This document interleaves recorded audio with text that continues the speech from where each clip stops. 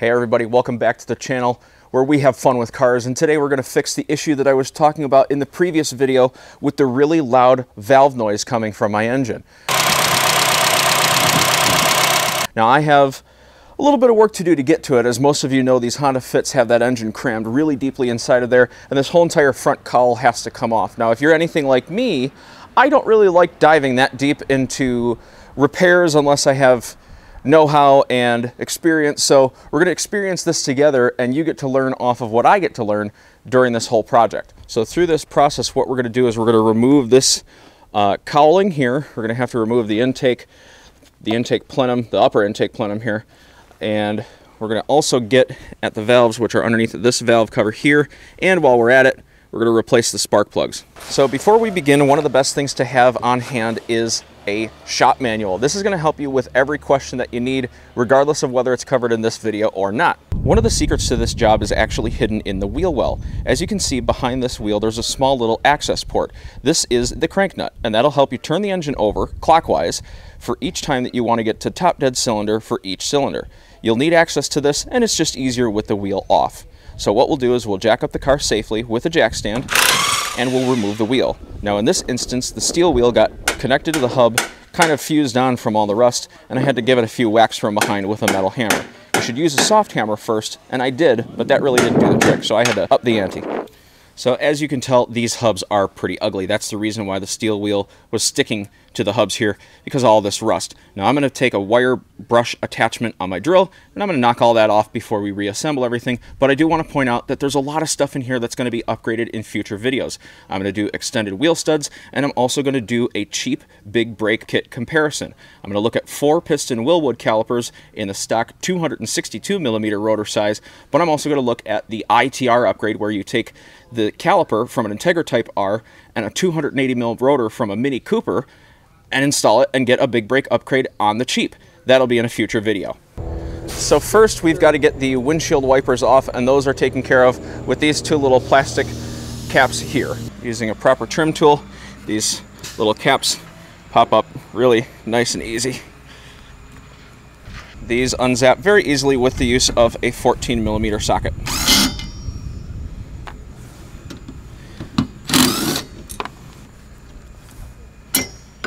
Pry them up by hand, and they come right off. Next, remove this rubber trim piece. It just pulls right off. Pry this trim piece upward to remove. Lower the hood to gain access to these trim pieces, which can be pried off. Using a different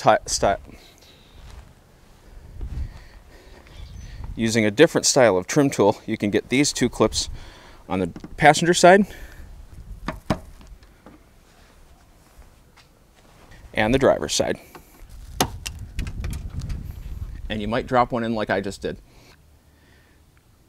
Well, I did find this trim piece. It did fall in the bowels of the engine. You can see it right there, but it should be easy to retrieve. Next, pry up the whole entire assembly. Once you have those two trim pieces taken off from the cowl, you can go ahead and remove the line for the windshield wiper fluid. That just simply separates and pulls apart. And then out of this hole, you can draw it back in order to give yourself some room and take out the two pieces altogether.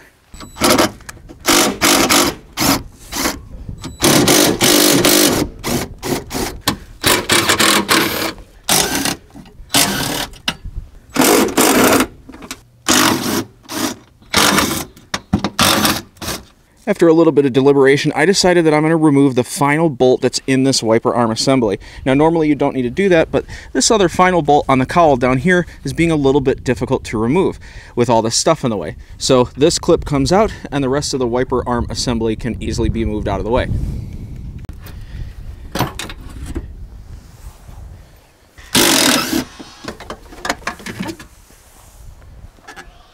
Now with everything out of the way, you can see that access to the backside of this engine is so much easier. You can see the spark plug coils right there, and it's going to be pretty easy to take all of this intake plenum stuff off to get to the valve cover. So we are going to now disconnect the coil packs, which is kind of a two-handed job, but it's pretty easy. You just pinch the top of this little clip here. You pinch the top of it, and then you just simply pull it off. And then a 10 mil bolt on the backside holds it against the cylinder head. Next up, using a 10 millimeter socket, you can take out the coil packs.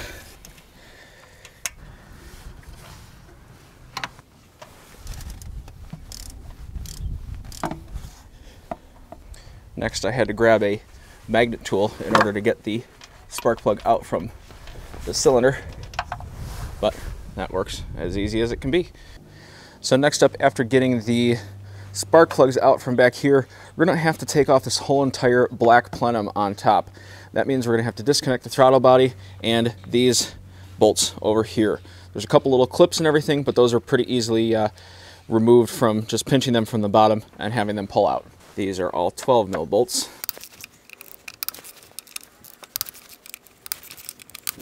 And the bolts on the throttle body are also 12 millimeter. I'm also going to loosen up the hose clamps to make sure that removing the throttle body is easy. And I'll end up loosening up this intake as well, just to have it move around and get additional clearance when I need it. And with the intake out of the way, don't forget there's 2 more of these 12 millimeter bolts on the bottom of the throttle body. You can get a clear view of all 4 of the bolts on the throttle body right here. After you've loosened all the bolts, this bracket simply pulls out. So after you've taken this bracket off, you can see that the manifold is still attached in a couple of ways. For one, right down here, you have another 12 millimeter bolt, and back here on this perch you have 2 10 millimeter bolts. And then once those extra bolts that are done down here and down here have been loosened and removed, you can move the throttle body to the side and simply lift up and move the whole entire intake plenum out of the way. Before removing the valve cover, you'll have to take off the bracket that holds the clips for the coils. That's just a simple bracket that you loosen with a screwdriver and move out of place. On the driver's side of the valve cover, you also have this hose to remove as well. Now that we have full access to the valve cover, you can see the 8 bolts that hold it in. If you guessed that all these bolts were going to be at 10 mil, you are correct.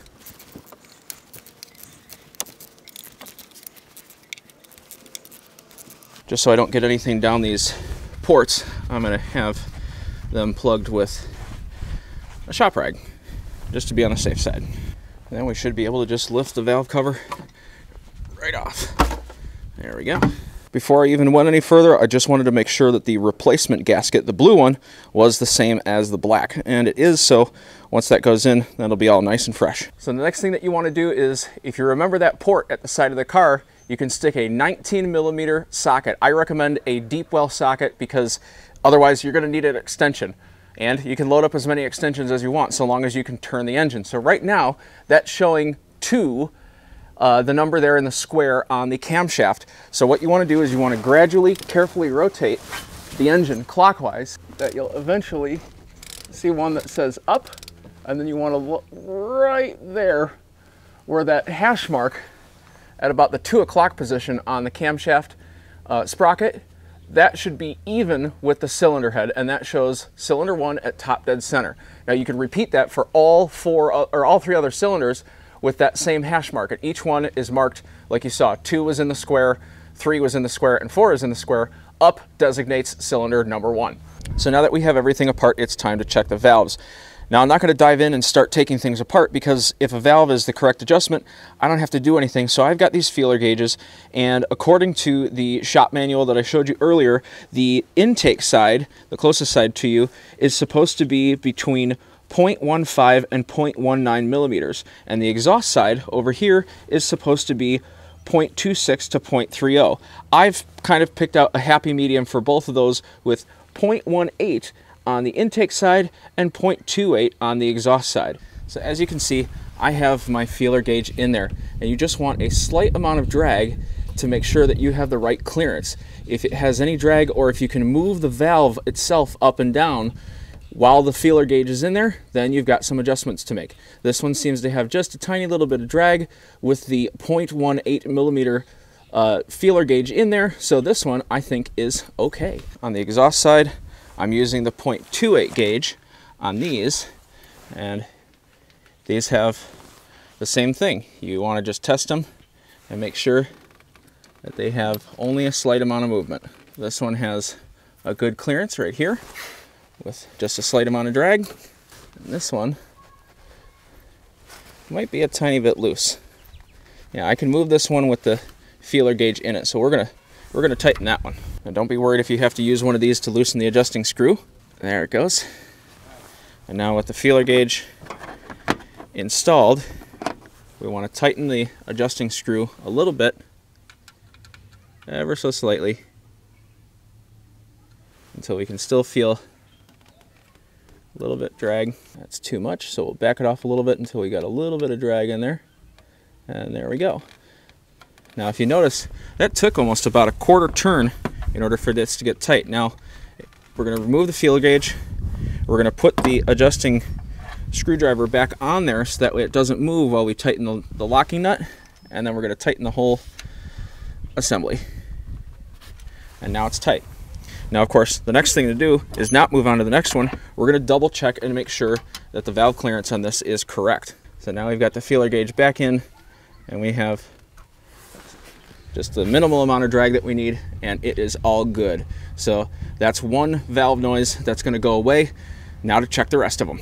So now that we've got all the valves adjusted, some of them were a little bit too tight, some of them were a little bit too loose, we're going to torque them down, and that calls for 10 foot-pounds, but in the case of my torque wrench, which only reads in inch-pounds, it's a simple times 12 measurement, so 120 inch-pounds. One thing that you want to do after you've torqued everything down, check it again with a feeler gauge. I had a few of these that had come out of spec, and I had to loosen them, readjust them, and tighten them back down again until they were correct. So now with all the valves adjusted, you want to get the valve cover back on, and to do that, first you want to make sure that the surface of this is all clean. What I'm doing is I'm wiping away from the oil galleys just to make sure that any surface dust and dirt on here doesn't fall into the oil, that it falls outside. But you want to have a nice clean surface for your new gasket to mate to. In addition to using a shop rag, you might also want to use a plastic razor. This is going to help with some of the stuck-on RTV that was on there before to help get it off, to make that surface nice and clean a second time around. It's soft and it's safe on the aluminum of the cylinder head. So one of the only things that I'm going to do that is out of step from how I took this all apart is I'm going to use this time right now to get the spark plugs back into the car.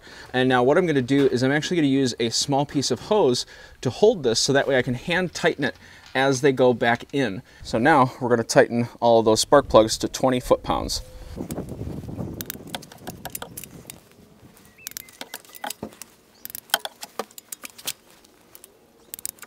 You're going to also want to make sure that the surface of the valve cover where the gasket sits is clean and clear of dirt as well. When you're done putting the gasket in, it should look like that. It just easily sets in place. And then to ensure everything is as clean as possible, hit those same mating surfaces with a rag that's been hit with brake clean.